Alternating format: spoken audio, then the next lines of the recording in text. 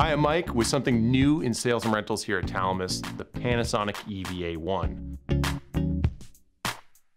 This tiny little camera packs a lot of high-end features into a small frame. Here are my top 5 features. Feature number 1, dual native ISO. So this is something that we've seen in the VariCam LT and the VariCam 35 where we have not 1, but 2 native ISO settings. In this case, we have 800 and 2500 ISO.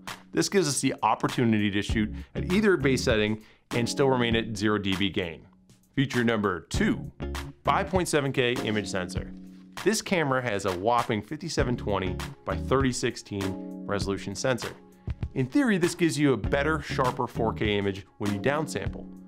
Currently, you max out at DCI 4K, but Panasonic is working on a firmware update that'll give you raw 5.7K to an external recorder. Feature number 3, native EF mount. Yeah, they went with a competitor's mount because Canon's only sold 130 million lenses worldwide, and every other lens can be adapted to it with few exceptions.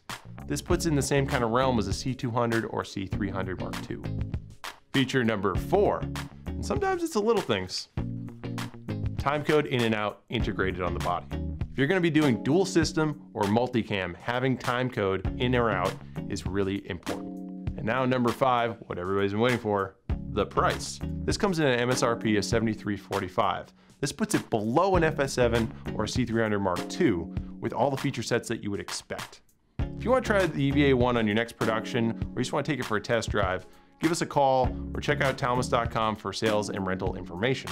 Because really, I like this camera so much, I could have gone on more than just 5 features. I mean, there's 4K 60p, there's all these crop modes, there's high frame rate, it records to SD cards, the web app is amazing, there's infrared shooting built into the camera, there's a SDI and HDMI output, all the LUT routing that you can do.